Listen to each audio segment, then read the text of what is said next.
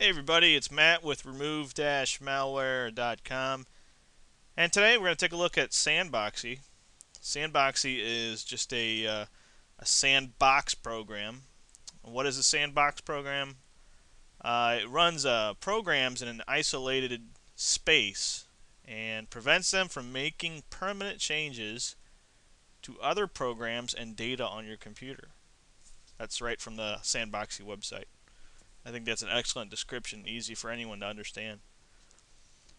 Basically, if you download a piece of malware, get like a drive-by download, you just visit a site and all of a sudden it starts downloading and trying to install things, and it does install them without using a sandbox browser. They would install in most cases, but with Sandboxie, they install into the sandbox. Then, once they're in the sandbox, they can't touch your files, your hard drive, basically your file system, your registry, any kind of COM access. I'm trying to think of anything else. But basically, they're just allowed to sit inside the sandbox and do nothing. So let's go ahead and get started. I've got Sandboxie 3.34 here. And you can see how fast it is to install Sandboxie. Boom, it's done. I mean, that's fast. And when you're going through the end of the install, they'll give you a nice little getting started with Sandboxie. I went through that because I didn't know much about Sandboxie. And it's really easy to understand. It's like 4 steps. And it's a good thing to do. Besides watching my awesome review. So, anyway, Sandboxie opens up like this. Looks a little confusing if you don't know what a sandbox is. But I'm going to go ahead and go over a few things here. The biggest one I want to start with is under the sandbox. We want to go to default box and sandbox settings. And then there is one option that you really should set, and that's under delete. Invocation. Check this first option right here. Automatically delete the contents of the sandbox when Sandboxie is closed or it crashes. Anything like that. So it's very important. That's really the only one that I had to really worry about. Again, I am kind of a sandbox novice user here. I just started using it in the past, probably past 2 weeks. I've got my mom using it just because she was downloading all kinds of stuff. She just learned how to use the internet, and got kind of tired of taking care of her stuff. So she's using Sandboxie, and I've got no problems there now. So, anyway, go ahead and close this guy. And you can see Sandboxie running down here. This icon down here is like a blank little sandbox. When we have items in the sandbox, it'll have all kinds of little red dots in it, like this one right here. So hang on one second. Okay. Alright, so if I were you and you're installing this for somebody in your family or even yourself, maybe not yourself, but somebody in your family, you don't want them to mess around on the internet, just get rid of all the browser icons, and this will be their internet from now on right here. We'll go ahead and get rid of the installer. We don't need that. So that's how they get on the internet. So we go ahead and open up Sandboxed web browser, which is basically just Sandboxie.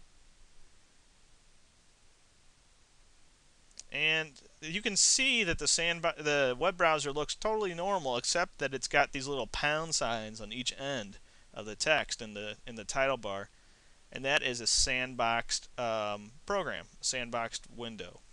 Well, program's a better word for it, because this entire program, Internet Explorer, is a sandboxed program right now. Anything we download on purpose or accidentally goes into the sandbox.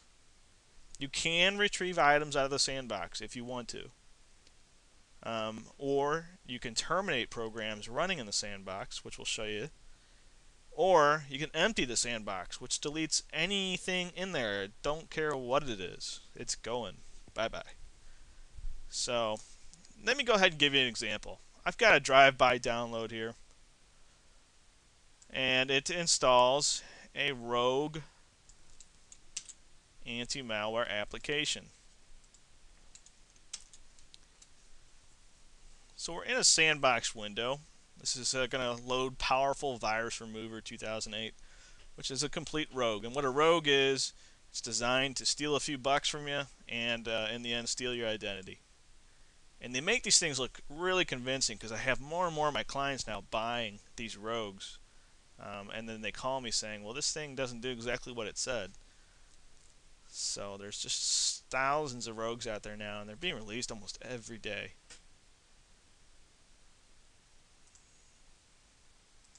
So if I accidentally download that and I try to install it, what it's doing, if we take a look at our sandbox,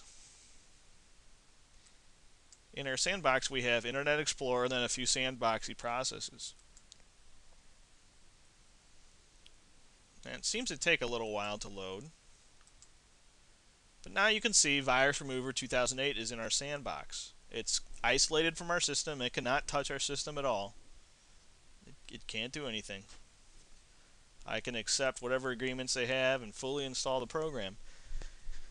It'll even run.